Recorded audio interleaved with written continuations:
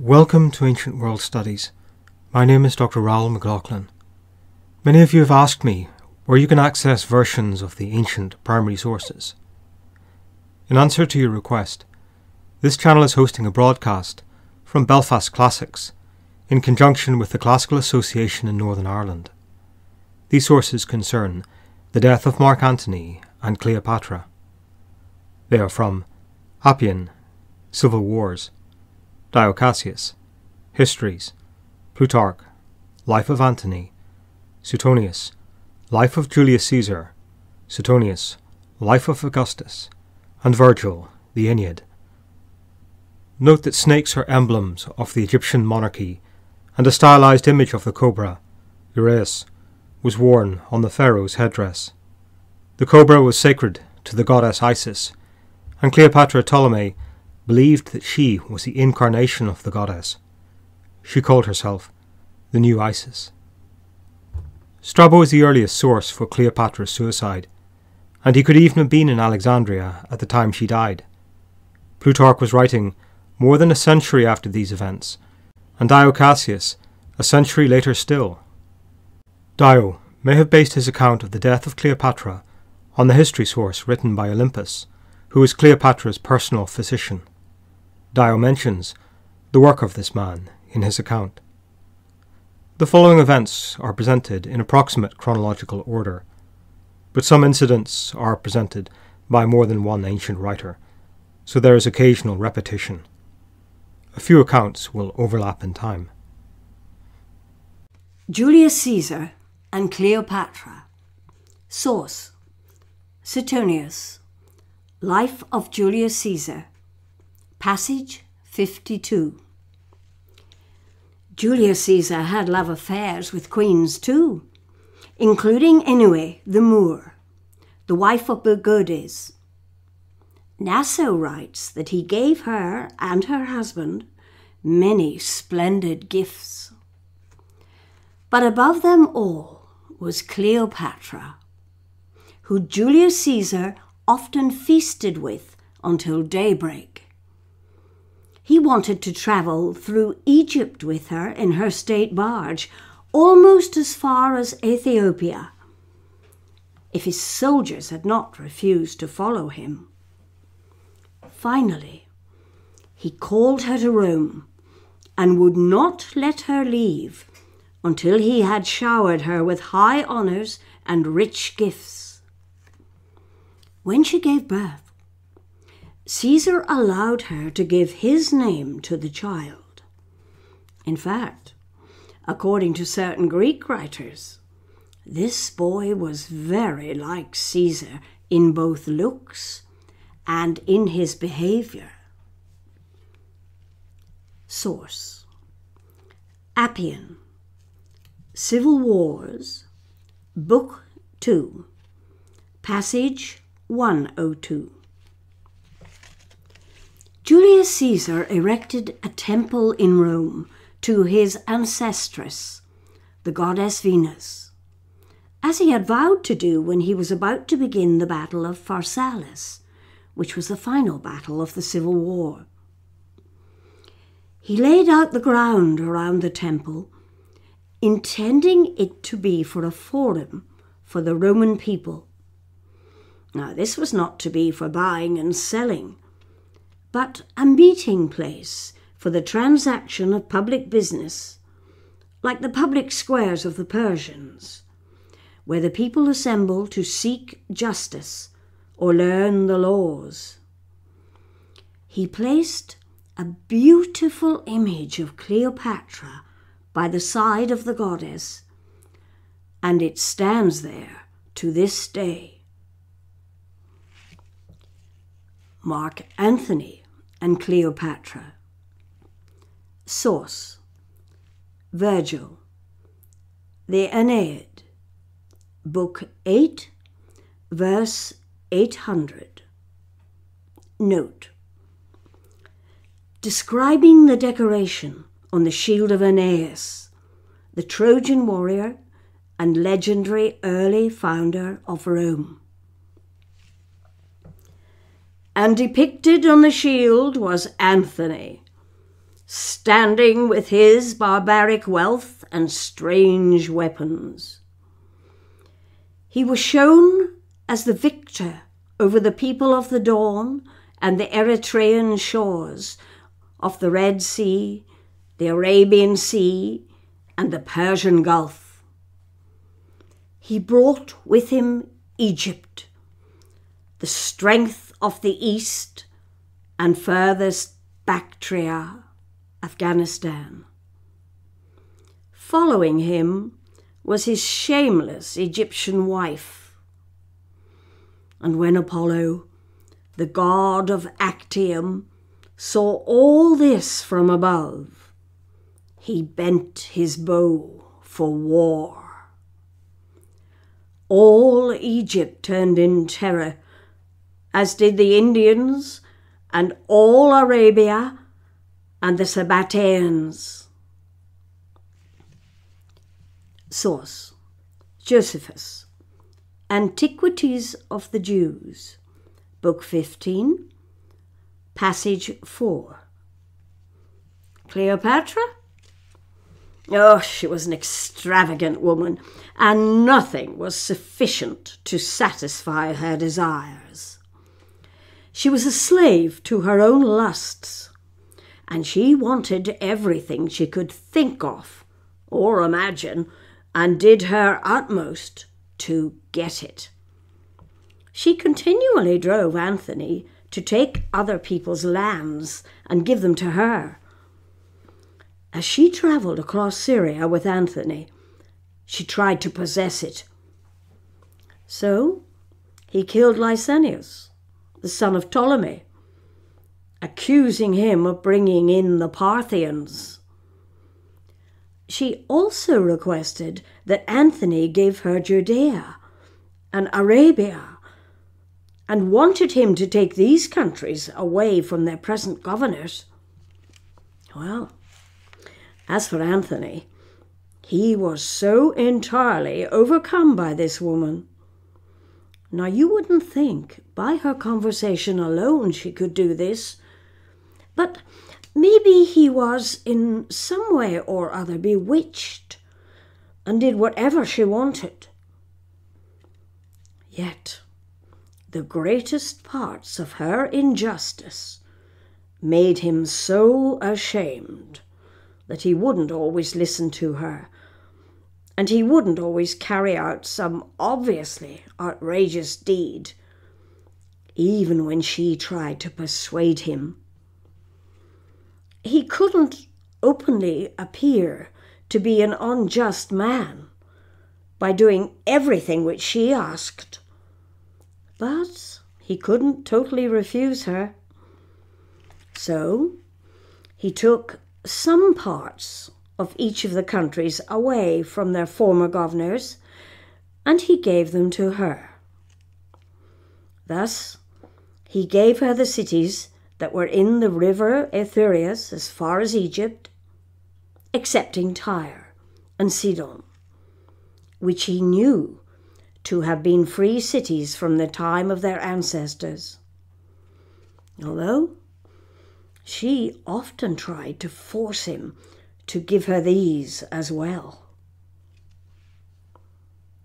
Source: Valerius Paterculus, Roman History, Book 2, Passage 82.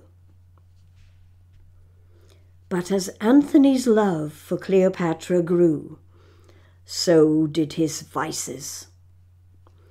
Encouraged by power and freedom and flattery, he decided to go to war.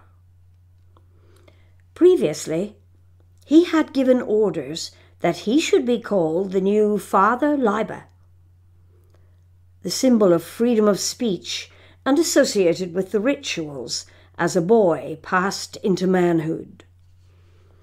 And then, in a procession at Alexandria, he actually impersonated Father Liber. He wore a gold and saffron robe, and on his head he had an ivy wreath. He put on buskins, the laced-up boots worn by actors, and he held the sacred Thyrus staff in his hand. This staff was made of fennel, topped with a large pine cone. Ivy and vine leaves were wound around the stem, and it was all decorated with berries. He rode out on the chariot of Bacchus, the god of wine and pleasure. Antony's endowments. Source: Dio Cassius. Histories. Book 49, Passage 41. After this, Antony gave a feast in the assembly for all the Alexandrians and made Cleopatra and her children sit by his side.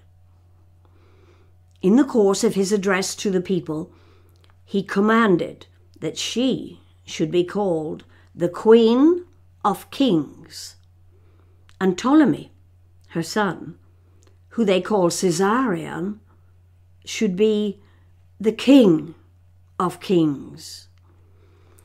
And then he made a new distribution of provinces, and he gave them Egypt and Cyprus as well. He declared that it was true that one was the wife and the other was the son of the former Caesar, Julius. Antony stated that he was doing this for Caesar's sake, although his real purpose was to criticize Octavian, because he was only adopted and not the real son of Julius Caesar.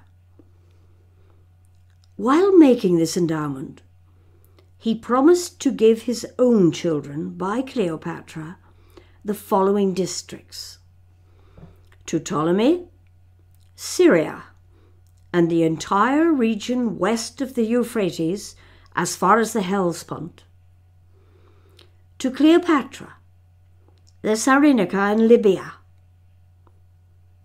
to their brother Alexander, Armenia, and the rest of the counties east of the Euphrates as far as India. Antony even bestowed these last regions as though they were already in his possession. The dispute between Mark Antony and Octavian. Note: after the death of his first wife, Flavia, Mark Antony married Octavia, Octavian's sister. They had 2 children. After Antony began his relationship with Cleopatra, he abandoned Octavia and sent her back to her brother. Source: Dio Cassius, Histories, Book 50, Passage 1. These were the charges they made against each other to justify their conduct. They communicated partly by private letters and partly by public speeches made by Octavian and public messages from Antony. On this pretext, they constantly sent envoys backwards and forwards, appearing to justify their complaints as much as possible. But at the same time, they would be reconnoitering each other's position. Meanwhile, they were collecting funds, supposedly for a different purpose, and were preparing for war, as though it were against some other person. This continued until Antony's supporters, Gnaeus Domitus and Gaius Solius, became consuls. Then there was no further concealment, and Octavian and Antony became openly hostile. Octavian's case against Antony was firstly that he was holding Egypt and other countries without them being allocated to him by drawing random lots. Also, that he had executed Sextus Pompey, a man who Octavian had willingly spared. Furthermore, that by deceiving, arresting, and putting in chains the Armenian king, Antony had given the Roman people a bad reputation. But nonetheless, Octavian still demanded half the spoils of that conflict. But above all, Octavian reproached Antony about Cleopatra and her children, who Antony had acknowledged as his own and had given many bequests to them. A particular accusation was that Antony was calling Cleopatra's boy Caesarion, which brought him into Octavian's own family. Source: Suetonius, Life of Augustus, passage 52. Mark Antony declared to the Senate that Caesar really had acknowledged the boy, and that Gaius Matius and Gaius Oppius and other friends of Caesar knew this. Of these, Gaius Oppius published a pamphlet proclaiming that Cleopatra's baby was not Caesar's son. But this was an admission that the situation required an apology and a defense against the claim. Antony sent 2 of his followers with a message to Octavian.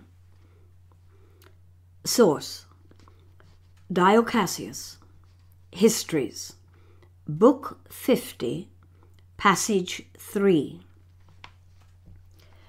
Octavian was very glad to receive the 2 men in order to learn about Antony's business. He wanted to know what Antony was doing, what he planned to do, and what was written in his will. Octavian wanted to know the name of the man who held the will, for they had both attached their seals to it. Octavian became violently angry and at once searched for the document and seized it. He then carried it into the Senate and later into the Assembly and read it there. Because of the clauses it contained, nobody reproached Octavian for this unlawful behavior. Antony had borne witness that Caesarion was truly the son of Julius Caesar. Antony had also bequeathed vast amounts to the children of the Egyptian queen that were being reared by him. He had also ordered that his body should be buried in Alexandria by Cleopatra's side. Source: Dio Cassius, Histories, Book 50, Passage 4. The Romans were offended by this and started to believe other rumors. For example, it was said that if Antony was victorious, he would give Rome to Cleopatra and transfer Roman power to Egypt. This made people so angry that even the best of Antony's friends criticized him, not just his enemies and acquaintances. These friends were dismayed when they read about Antony, but to avoid Octavian's suspicion, they were anxious to agree with everybody else. Antony had been previously elected to the consulship, but they deprived him of that and all of his other authority. They did not declare him an enemy in so many words, because they were afraid this would mean his friends would also be considered enemies. But they didn't abandon him outright, but by one action they showed what they were thinking, and they showed it better than words. They voted that anybody taking Antony's side would be pardoned and praised, but only if they abandoned him and declared outright war upon Cleopatra. So they put on their military cloaks as if Antony were nearby, and they went to the temple of Bellona, the Roman goddess of war. And with Octavian performing all the customary rites as a priest who makes a declaration of war, they prepared for military combat. These rituals were supposedly directed against Cleopatra, but they were really against Antony. Following the sea battle at Actium, the aftermath of defeat.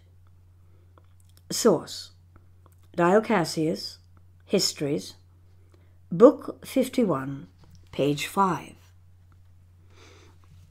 Cleopatra quickly returned to Egypt, afraid that her subjects would rebel if they heard of the disaster before she arrived. In order to get into port safely, she decorated the prows of her ships with garlands, as though she had actually won a victory. She had flute players accompany chants of triumph. But as soon as she reached safety, she had many important men killed. Cleopatra knew they had always been discontented and were now elated over her disaster. Then she gathered the vast wealth from their estates and from various other sources, even the most holy shrines. Cleopatra re-equipped her forces and looked about for allies. She put to death the Armenian king and sent his head to the king of the Medes, in the hope that he might help her. Meanwhile, Antony had sailed to Africa, where the army was protecting Egypt under the command of Pinarius Scarpus. But Scarpus had the men Antony sent ahead killed and refused to see him. Furthermore, any soldiers who disagreed with this decision were executed. So, Antony returned to Alexandria without having accomplished anything. Source: Plutarch, Life of Antony, passage 69. Antony had entrusted his Libyan forces to a general, and when this man defected to Octavian, Antony tried to kill himself. But he was prevented by his friends and brought to Alexandria. In Alexandria, Antony found Cleopatra about to undertake an extremely hazardous scheme. To escape war and servitude, Cleopatra planned to settle away from Egypt with considerable funds and a large force. Now, the boundary between Asia and Africa lies on the Egyptian isthmus between the Red Sea and the Mediterranean. The narrowest place between these two seas measures about 300 furlongs. Cleopatra decided to raise her fleet out of the water and drag her ships across this isthmus and launch them again in the Red Sea. But the Arabians around Petra burned the first ships that were hauled up onto the land. As for Antony, he had thought that his land forces at Actium were still holding together. So Cleopatra stayed to guard the approaches to the country instead of fleeing Octavian. You have been listening to a broadcast of ancient source material concerning the downfall of Mark Antony. Part 2 of this broadcast focuses on the death of Antony and the fate of Cleopatra Ptolemy and her alleged son with Julius Caesar. Thank you.